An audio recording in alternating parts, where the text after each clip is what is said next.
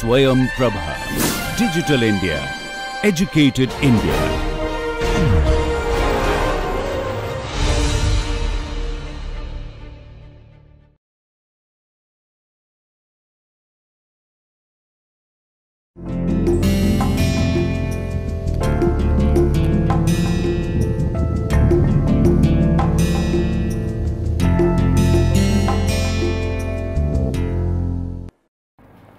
Welcome to this session. In the previous session, we had discussed two types of bond. One is called coupon bond and another is called zero coupon bond. So, in the case of zero coupon bond, we saw that the bond that do not come with any coupon payment. This is one example we have shown there, and we also discussed India's treasury bill is a zero coupon bond, and we have discussed this in detail in previous section. And now let us discuss how to determine the present value of a zero coupon bond. So, the formula for calculating for any T-year discount bond, the price of bond can be calculated as face value divided by 1 plus I raised to T, the time period. So, as I mentioned here, F is the face value of the discount bond and P the current price of the discount bond and T is the time to maturity. So, from this formula you can also see that there is an inverse relationship between interest rate and bond price. So, just look at this formula. Suppose the price of the price of this bond is equal to face value divided by 1 plus I. Suppose if you increase this I, the value of this I, suppose initially it was 5%, when you increase this one to make it to 10%, you can see that obviously from this value formula itself you can see that when you raise the rate of interest from 5% to 10%, when you raise the rate of interest, you can see that the price of bond it will be declining. From this formula itself you can see that when you plug some numerical values in this example, in this formula, you can see that when you raise the interest rate, when you raise the value of I, the price of bond will decline, or otherwise in contrast if you reduce the rate of interest, or in the market, suppose in the market the rate of interest decline, then you can see that the price of bond will be increasing. So, from this formula itself you can see that there is an inverse relationship between interest rate and bond price. This inverse relationship between interest rate and the bond price we can also understand is using an illustrative example. So, by you going through the bond price calculation, the formula that we used in the zero coupon bond and even in the coupon bond, there also you can directly calculate. So, this inverse relationship let us also calculate it using some illustrative example. Before that I just want to add some more points with regard to the coupon bond. When the coupon bond is priced at its face value, the yield to maturity equals the coupon rate. The price of a coupon bond and yield to maturity are negatively related, that the price of the bond and the yield to maturity, that means yield to maturity is nothing but rate of interest, right? They are negatively related, and yield to maturity is greater than the coupon rate when the bond price is below its face value. What if the current market rate of interest rate changes, means I is not equal to the coupon rate, which is actual reality. So, in this case let us see what is the relationship between how yield to maturity, that the market rate of interest or the yield to maturity changes. So, in this case let us take an example of calculate the yield to maturity market interest rate on a 10% coupon rate bond maturing in 10 years. Suppose the face value of this bond is 1000. So, this is the bond value. Suppose the face value is 1000, and suppose the coupon rate also we said that this is 10%. Suppose the current rate of interest, the yield to maturity, that I, this one, suppose this one is 10%.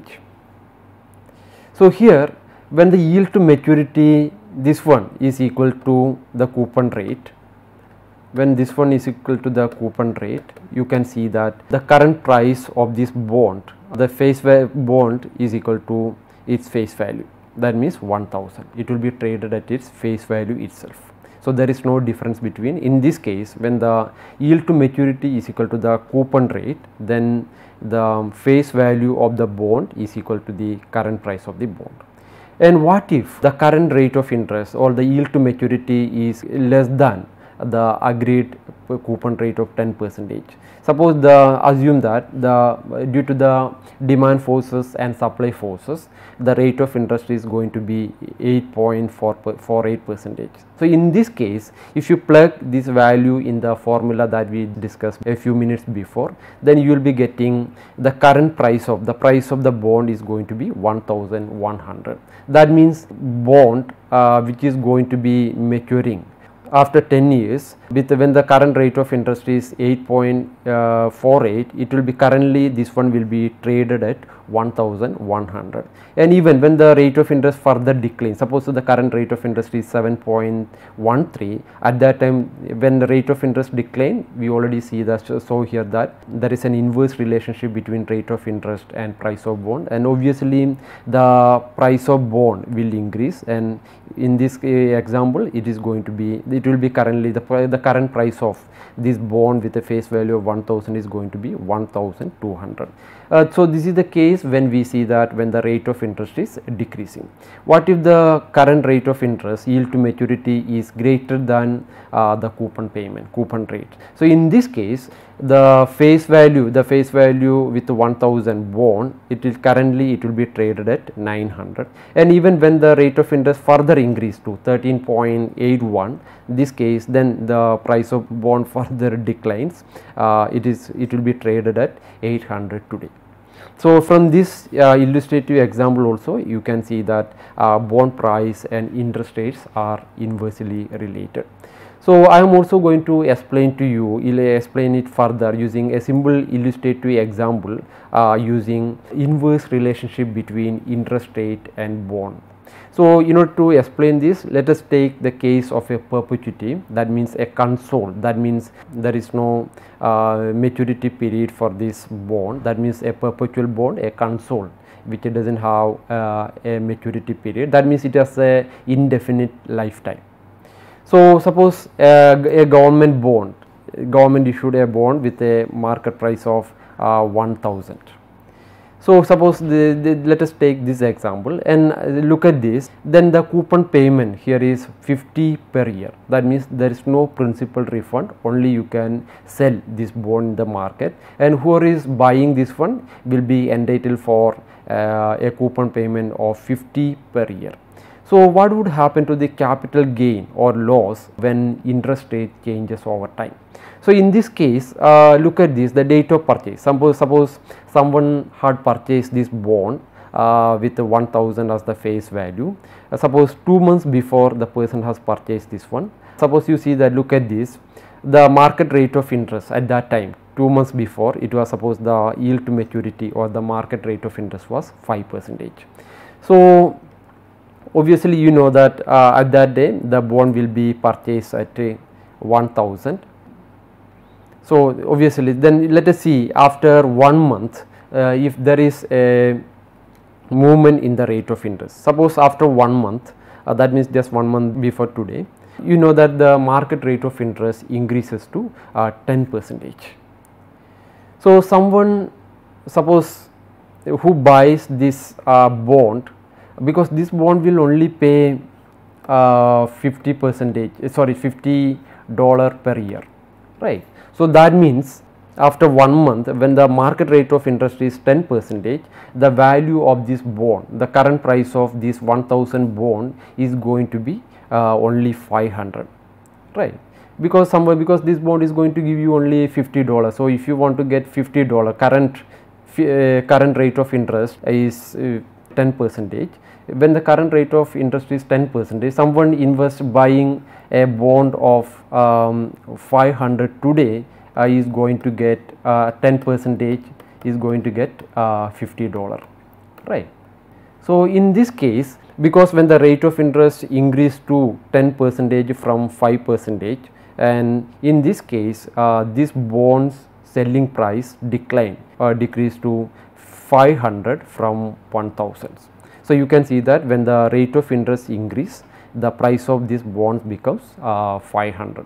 So this person this bond, so it was bought at 1000 or 2 months back, and today, but after 1 month the price of this bond, the market price of this bond is only 500. So actually those who bought this bond 2 months back, he or she suffer capital loss of 500 because of the inverse relationship between market price of bond and the interest rate.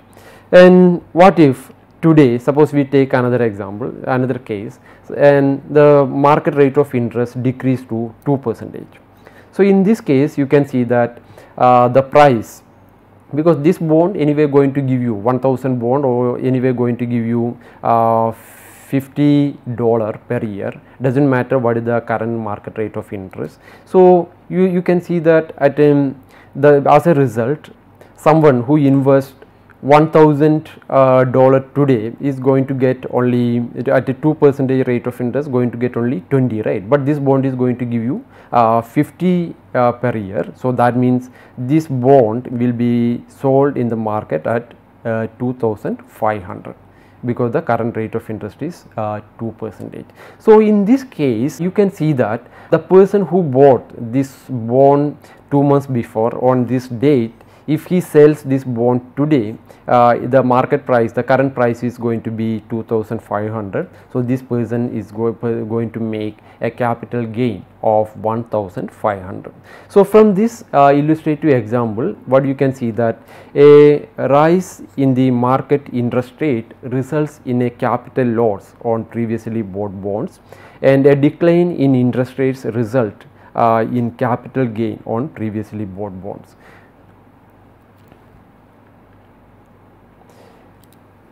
Sometime you see in the newspaper reporting, daily business daily reporting like this. What does it mean? So here, suppose this is a fixed rate interest, fixed rate coupon bond. Suppose at a 7.17% 10-year benchmark bond maturing in 2028. That means issued in 2018. And sometimes what does it mean? It slipped to 94.247% from this. What does it mean? So that means when the market rate of interest, that the yield to maturity, because this is the coupon payment, right? This is the coupon rate. When the actual rate of interest or yield to maturity is different, then this bond, because the face value of this bond is 100. So it will be traded if the yield to maturity is greater, above 7.17, when this one is above 7.17. So in this case, this bond will be traded less than its face value of 100. So then you can see that it is less than here. Suppose here you can see that 94.2475.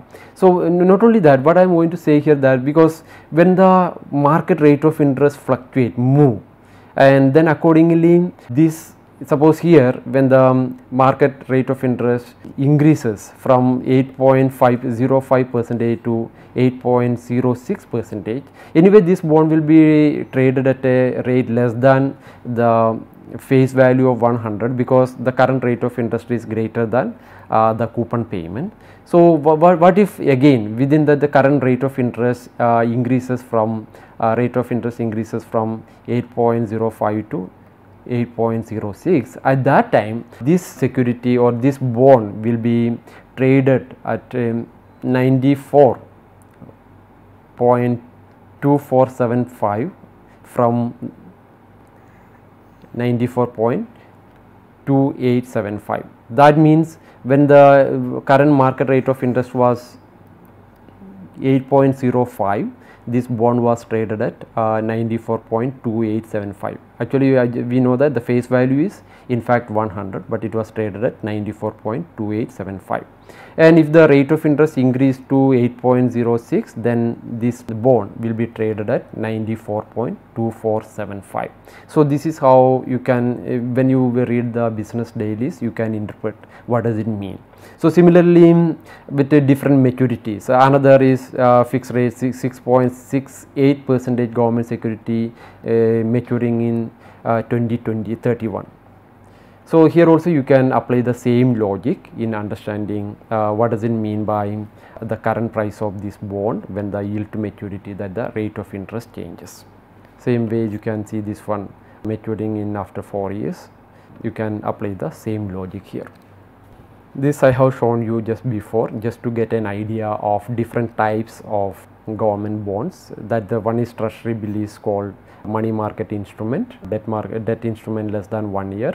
This actually the coupon bond and zero coupon bond, and then coupon bond also we have discussed. Here we discuss now what is the yield to maturity means the rate of interest. Let's now discuss what is meant by interest rate or how interest rate are determined. So for the next couple of minutes we are going to discuss the determination of interest rate in the market. How? Because we mentioned that the market rate of interest moved for example 8.5% to it increased to from 8.5% to 8.9. So at that time, because that what we are actually talking there is about the market rate of interest. So now let's discuss how market rate of interest are determined, the determination of interest rate. So in this case, in order to understand how market rates or market interest rates are determined, so we need to discuss the bond markets. So in here we are going to see, list and describe the factors that affect equilibrium interest rate in the bond market, and then discuss the supply of bond and demand for bond. So to discuss the supply and demand in the bond market, we can see here that at the lower prices the quantity demanded of bond is higher. That means there is an inverse relationship, and at the lower prices the quantity supplied of bond is lower. There is a positive relationship. So when it comes to demand part, this part is coming to the demand part. When the prices are lower, the bond prices are lower, the quantity demanded of bond will be higher. So similarly, when the prices of bonds are higher, the demand for the bond is going to be lower. So there is an inverse relationship here when it comes to the demand for bond. When it comes to the supply of bonds at the lower prices, when less than the face value, the quantity supplied of bonds will be lower. There is a positive relationship between price of bond and quantity supplied in the bond markets. So we are going to examine these aspects in details. Coming to the supply part, when the price is low, the quantity demand supplied is going to be lower. Why? Because when the price is low, the price of bond is low, that means the interest rate, the market interest rate is very high. That means the interest rate to be paid on the supplied bond is going to be high. That means it's a costly proposition for the suppliers of bonds. So because of that, when the price is low, that means when the interest rate is high, the supplier of bonds will be less willing to supply of bonds in the market. So because of that, you can see that there is a positive relationship. So this idea we can discuss using the demand curve and supply curve. So look at the demand curve here. Demand curve, you can see here, it is negatively sloping. So on the left hand side we denote with the price of bonds, and on the horizontal axis, the x axis, we are measuring the quantity of bonds. So on the y axis we are measuring the price of bonds, price. So in the bracket we also denote the rate of interest. You can see from here that on the y axis, when the price of bond we denote it like that, 750, 800, 900, 950 like this. But in bracket you can see that when we are increasing the price of bonds, reading vertically upwards, the increase in the price of bonds, you can also see that in the bracket we are denoting the rate of interest is declining, because we already discussed there is an inverse relationship between price of bonds and rate of interest. So, the quantity of bonds is given on the x axis.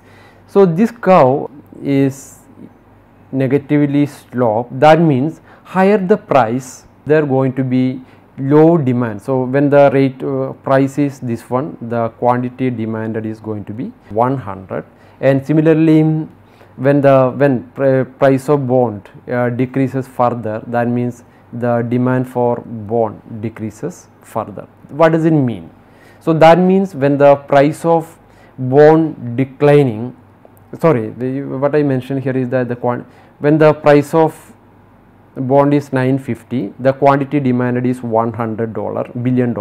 When the price of bond declines, that is decrease to from 950 to 900, the quantity demanded increases. In fact, I just mentioned it as declining. The quantity demanded increases. The quantity demanded increases from 100 to 200 billion dollar. Why? Because when the price of bond decreases, that means from 950 to 900, you can see that the rate of interest increases from 5.3% to 11.1%. That means the return that you are getting when you are lending money, that means in the bond market, when you are demanding bond means you are lending your money, hard earned money you are lending in the market, bond market. So, when the price of bond declines, your rate of interest that you are going to gain more, right? You are getting 11.1%. So, that is how we interpret the inverse relationship between price of bonds and quantity demanded, the quantity of bonds demanded in the market. So, that means when price of bonds decreases, the demand for bond increases. That is about the demand side. And what about the supply side? So, look at when the price of bond is 750, the rate of interest is 33.30% at that time. So, when the price of bonds increase to 800, when the price of bond increases to 800, the quantity demanded increases to 200. That means rate of interest decreases. When price of bond increases means rate of interest decrease to 25%. So, similarly, suppose when the price of bond keep on increase to 950, when the price of bond is 950, the supply of bond in this market is going to be $500 billion.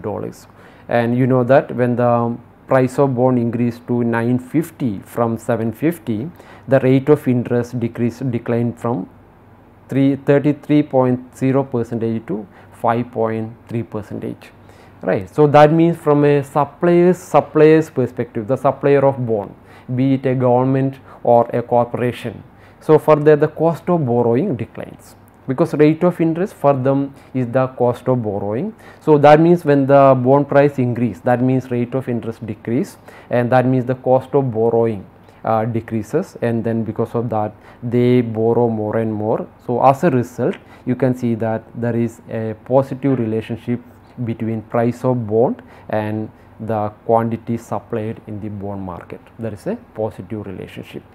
So, from this diagram let us look at, for example, the point P, this point is not going to be the equilibrium point. Equilibrium point is at a point when supply of bond is equal to the demand for bonds. So, when look at here point P means the price of bond is 9.50. At this point you can see that you can also see that the price is very high, 950, but the market rate of interest is only 5.3%. At this point you can see that the market demand is going to be only 100, right.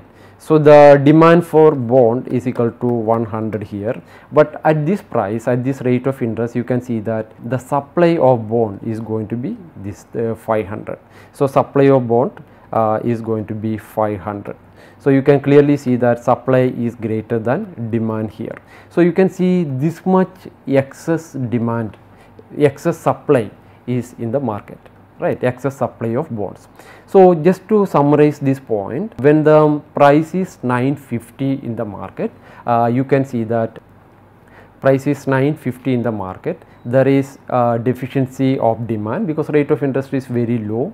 Only $100 will be demanded, $100 billion will be demanded, but supply of bonds are $500 billion because the rate of interest is very low. So as a result, what happened that the supplier of bonds, they are willing to accept, there will be a downward pressure on the price.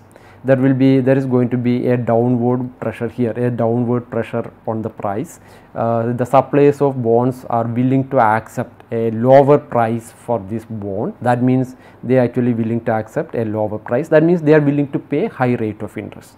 So when the rate of interest increase or when the price of bond decreases, the demand for bond also gradually increase, right. So when the price of bond decrease, that means rate of interest increase, that means there is a gradual increase in the demand for bonds. Then you can see that there will be, when the price decrease, that means the rate of interest decrease, there will be a downward pressure, there will be a decline in the supply of bonds. So finally you can see that there is going to be equilibrium point is going to be here. So at this point you can see that there is excess supply of bonds, and what if the price is going to be 750, what if the price of this bond is going to be 750, that means the rate of interest is 33.60. so at this place you can see that the demand for bond is going to be 500 and supply of bond is going to be only 100, because you can see that the rate of interest is very high, 33.3.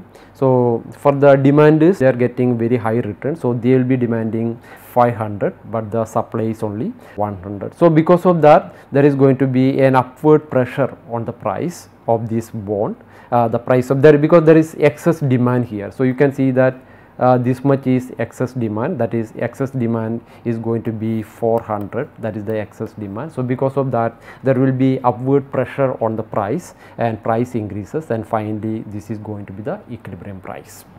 So from this figure, what we have seen that the price of bond, or you can also see in another words, you can say that the rate of interest is determined by the demand for and supply of bonds. So in this case, you can see that the price of bond is going to be 850 and the market rate of interest is going to be 17.6%. This is the rate of interest. So this rate of interest is being determined in this diagram by the demand and supply forces. So in the next session, we will discuss the various aspects of the supply and demand of bonds in detail. Then we will see what are the factors that affect the supply and demand for bonds. Thank you.